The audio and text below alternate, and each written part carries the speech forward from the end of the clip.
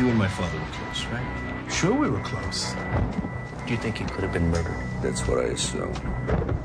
This is a business that your father built, which we now have a responsibility for. Now, your Uncle Carl and Saul are handling my half. You signed over to him, Bob.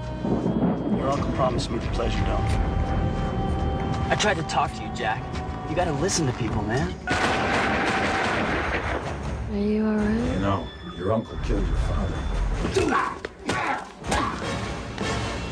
Jack won't listen to anyone. I want you to talk to him. I'm pregnant. I know what you did. It's my fault. I don't know what the hell you're talking about. Take them both down. Julia's there to do her too.